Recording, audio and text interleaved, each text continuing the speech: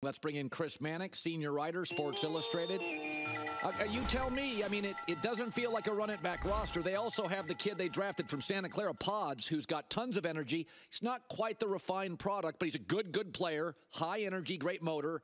Your takeaway on Klay Thompson, what happens?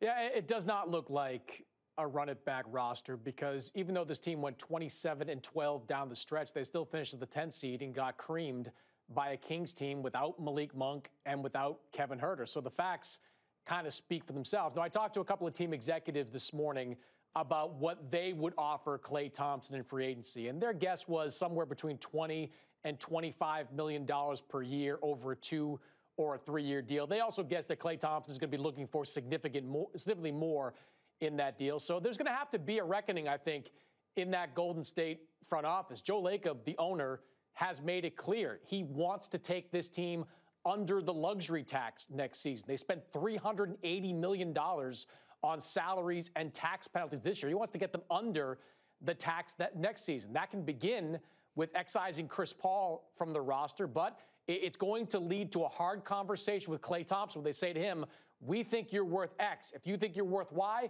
go out there and see if it's out there for you. Yeah, I get that. We were talking about, I threw out my scenario. The Clippers unravel against the Mavericks, and Paul George is like, I'm a California guy. I don't want to leave the state, but I'm over this. I'm over Harden. I'm over Kawhi. And then he moves up north, and then you can keep a lot of your Moses Moody, Kuminga, and frankly, you give LeBron a call because Steph's timeline's probably 3 more great years. But I do think Paul George is somebody, I mean, he chose California. Is that crazy to think? Because if you do that with Paul George and you move off Chris Paul, you could keep a lot of the parts. Otherwise, what would they do?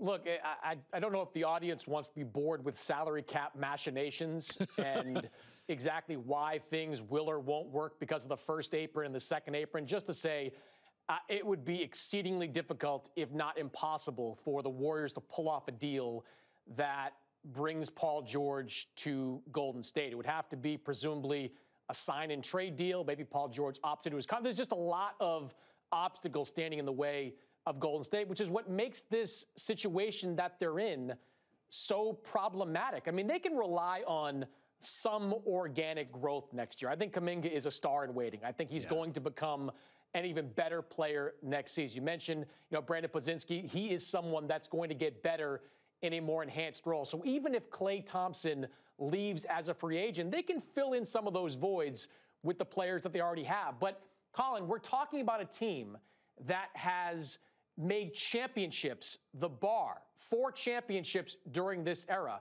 There really is no scenario where you can look at this Warriors team and say a tweak there, a twist there, and they are a championship contender. That's why I think this offseason is going to lead to some very hard conversation that Warriors front office about where this team goes from here. So LeBron is 12-0 in his last 12, like game 7s, play-in games, in-season tournament. He, in this roster, I said before, is that if they were a band, they could give you great performance. But they're not a world tour band. They're just, LeBron's old and AD's older than his age, and they don't have a lot of dependable parts. But you could get one great night out of them. I think they match up pretty well with Denver. Don't think they'll beat them. Probably get beaten 5. What transpires, in your opinion, in that series? Oh, Colin, I'm sitting here in Nick Wright's chair in New York City, so I feel like I should be infused with LeBron and Lakers optimism, but I'm just not right now. I mean, you look at the most recent history, a 4-game sweep in the conference finals last year. The Nuggets went 3-0 against the Lakers this season. Yes, the margin of victory in those games was very tight. The Lakers were not blown out in many of them.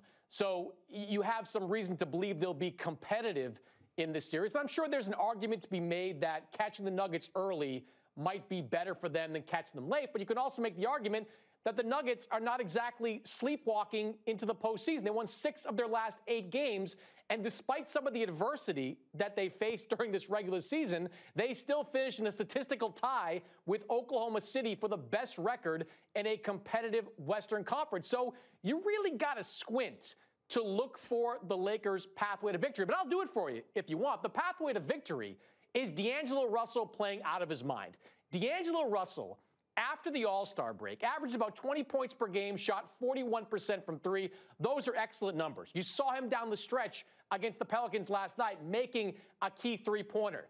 They need the D'Angelo Russell that played the second half of this season, played in the play, and has played in for a lot of his time with the Lakers to show up in this series and not be the D'Angelo Russell that was virtually unplayable in that series against Denver. The Nuggets just played D'Angelo Russell right off the floor. And if he is that same player, this series is going to be over very quickly. So let's go to the East. Miami and Philly play. Boston will be favored over both. But I would rather face Philly, even though I'd have to face Embiid. I don't want to face Spoelstra, Butler. I'd like to get out of that. There are these weird teams in sports that just rise, and they're just a pain. I don't want to face Spoelstra, Jimmy Bam. I don't want to. But as somebody that covers the Celtics, are either of those teams capable of pushing Boston and making them a little uncomfortable? Yeah, I think Miami is the team the Celtics would most likely like to avoid, even though the Heat are probably a weaker version of the team we saw last year. They're still Miami. They're still brilliantly coached. They've still got a great closer in Jimmy Butler. And the Celtics, historically, at least over the last 10 years, have really played well against the 76ers. Al Horford plays really well against Joel Embiid. So that's probably the matchup that they would prefer in the first round. But any first-round matchup for the Celtics right now is a little bit concerning because the Celtics, they haven't played like a meaningful game since Ash Wednesday. I mean, they have been basically just sleepwalking through the last month and a half of the regular season. I was at the game last week against the Knicks, a meaningful game kind of for both teams. The Celtics suited up their starters, the Knicks suited up their best players, and the Knicks just kicked the crap out of them. So the question of whether or not the Celtics are going to be sharp, having another week off, having not played meaningful games in a while, going up against a potentially sharp or focused Miami or Philadelphia team, that is a cause for concern early in that series. Watch that game one for the Boston Celtics. If they lose that game, there are going to be some alarm bells going off in Boston. So sometimes this happens, Chris, where a story is better than a team, and I think that's the Knicks. Julius Randle gets hurt. More of the offense runs through Brunson, and he's terrific. He's the best quarterback in New York, including Aaron Rodgers and Daniel Jones. I love him. Outside of Ewing, I think he's my favorite, Knicks guy since maybe, I don't know, Allen Houston or Walt Frazier, whatever. But I think the story is better than reality. When he's off the floor, it's not a highly functional offense, and I think they're going to get doused in the first round. And then I think they're going to go big game hunting, Karl Anthony Towns, something like that. Give me your thoughts on the Knicks, the future, the now. There's not enough offense here to me to win a playoff series, is there?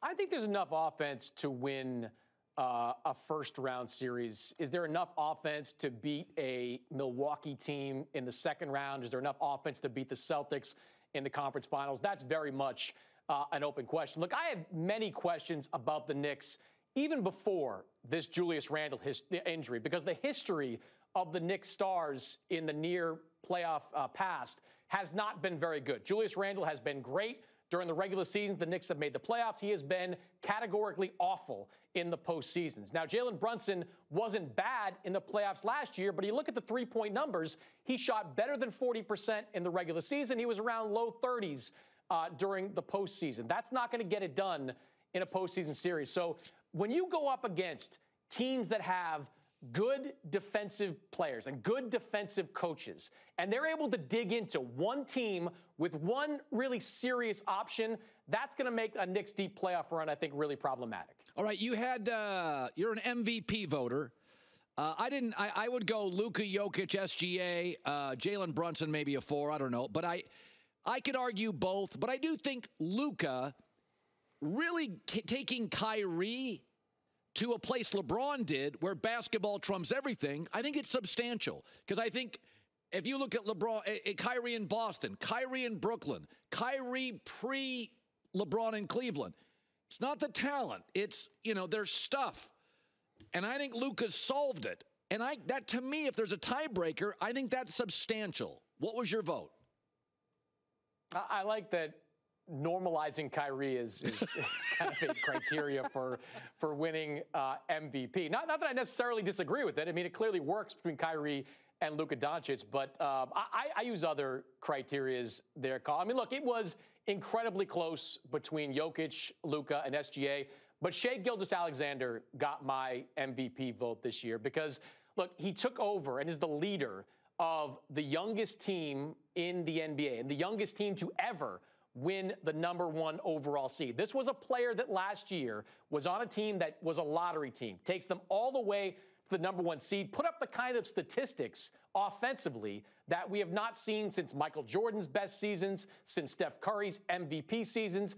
And one of the more important differentiators that I used for Shai Gilgeous-Alexander is that he is a two-way player. He's top 10, top 12 in defensive win shares. You got to go a little bit further down to find Nikola Jokic and way further down to find Luka Doncic, who is not a better than average defensive player. So all three of these guys put up great numbers, but Shai's team success on a team that was nowhere last year, and the fact that I think he's the best two-way player of the bunch, that gave him a slight edge on my ballot. I like it. How about that, J-Mac? I like that. Listen, it's close. It's inches. The argument value is what are you doing? It's not a stat. If it's just scoring, Luka's going to win a lot. So Jokic, I would make this argument, Chris, that once you win the championship, it's different. You don't have that pressure. Luka still faces that, right? SGA faces that. So Jokic doesn't face that like impending pressure. Jason Tatum now faces real pressure. Bro, you got to get to the finals. This team is stacked. So the argument, if you make that argument, it comes down to Luka and SGA. Well, Luka has like a guy that was a hit a bucket at a finals guy in Kyrie. SGA's got Chet Holmgren. So, J-Mac, your reaction to that? That's interesting to me. I just don't see how you can put SGA on Luka's level. Well, as what? Like you said, Chet Holmgren comes in and they improve by 15, 20 wins. Like Kyrie Irving was there last year. They're better because Luka is a better defensive player this year. I think Chris would probably agree. Is SGA a good defense? Does defense matter at all?